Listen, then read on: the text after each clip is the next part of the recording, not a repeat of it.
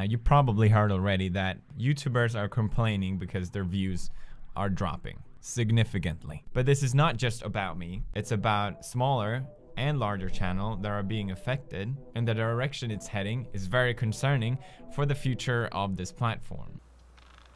Guys, I'm not gonna lie to you, it's been really hard lately between the YouTube algorithm changes and everyone bitching about the subsequent changes, and it's really hard to keep up with all of it, to be honest. And we all noticed last week that numbers were significantly lower. I'm not gonna be able to feed my family. Daddy needs a Lambo, and if the numbers are down, then I simply can't afford it, alright? And that's a problem. It's definitely hurting subscriber counts, it's hurting views because people aren't being notified of video uploads.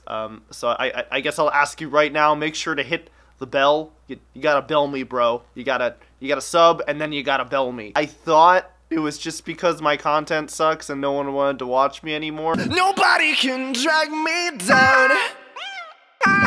Nobody. But then I saw everyone else make videos about it, and I was like, ah. Because, like, my content's fucking great, you know? Like, who wouldn't wanna watch that? But I think I'm just gonna have to start getting used to lower view counts and less subscribers, and I don't know how to deal with it. I don't know how to respond to this new YouTube change. So. Kill yourself. Reggie? Reggie is the name you used to call me before you moved, and I was forgotten. Look, I didn't forget about you, man. I was totally planning on coming back and picking you up. I just was really busy. I was on tour. I had a lot of stuff going on. I can only survive on Cheez-Its for so long. I was forced to adapt. I fused with the entity known as Bottom Right Richie. Oh my god. Yes, I am a god.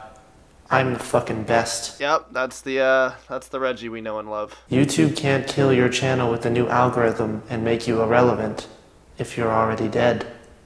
So kill yourself. Well, I guess you do have a point. Alright, I guess I have to do what needs to be done. Also, I had sex with your wife. What'd you say? Nothing.